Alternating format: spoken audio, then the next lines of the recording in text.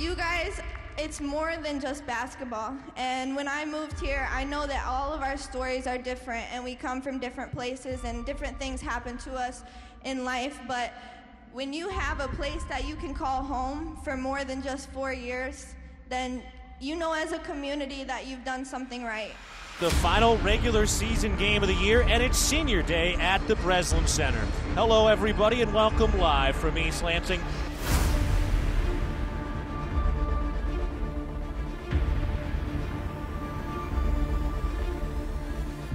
Goes into the right corner for A-Roll. Back down to a cutting joiner. Out to McCutcheon. Left corner three.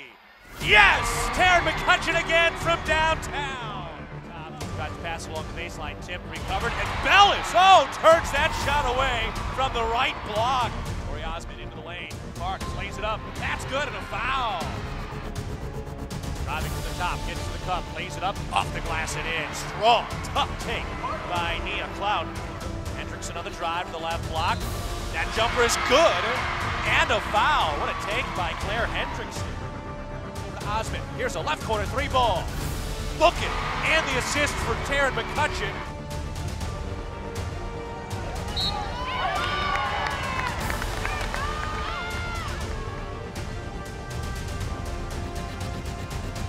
The double team going to the rack, lays it up. That is good, and the foul. Pass to Mo Joyner, the left wing three. Book it, and another dime from Taryn McCutcheon. Skips out to the right corner. McCutcheon, a three. Yes! MSU four on the shot clock. Inside, A-Roll makes the catch. It's good, and Taryn McCutcheon has tied Kristen Haney atop the assist leaderboard. Taryn McCutcheon 7 assists today, and she is the all-time assists leader in program history. Taryn McCutcheon 575 career assists.